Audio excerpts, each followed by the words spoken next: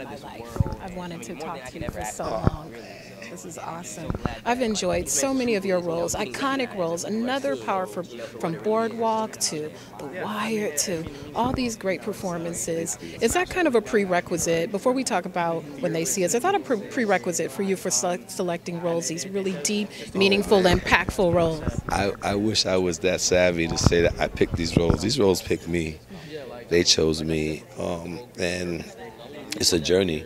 I learned something from every one of them. I learned from Omar, from Chalky, from Freddie Knight, from Jack G.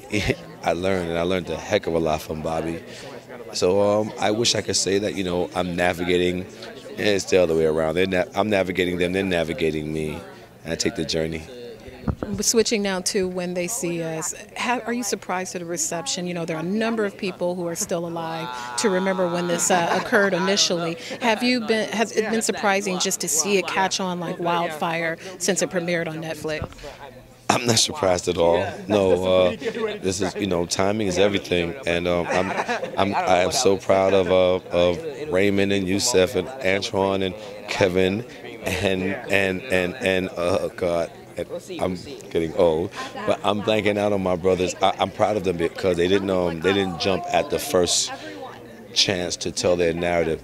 They waited for the right opportunity to tell their narrative, and they couldn't have picked a better person than Ava. So to tell their story now in this climate that we find ourselves in as a nation, I thought was, you can't buy this kind of time, and you can't plan for this. This is so, divine appointment, with the climate in D.C., with the climate in our country, especially in my community in regards to how the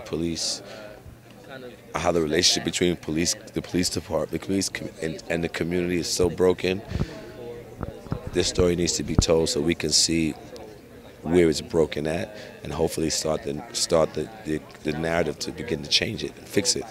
What was particularly compelling about your performance to me, not only the story of the Central Park Five, but just the relationship with your on-screen son and just that emotional quotient between the dynamic between a father and a son, trying to guide him to do the right things, the wrong things. Did that conjure up any feelings of you in your own life, or how did you draw that energy to add those nuances and things to that? I drew a lot from my personal experiences, As a son who lived in New York, I could have easily been my mother and me, and now I'm a father in New York City. And, parenting is not perfect. These kids don't come with instructions. You do the best you can. And I pulled on, and especially my relationship with my older son, I pulled on a lot of the bad choices I made as a father to him. And I used that for this. I took that journey, and it was painful to look at. Very, very painful.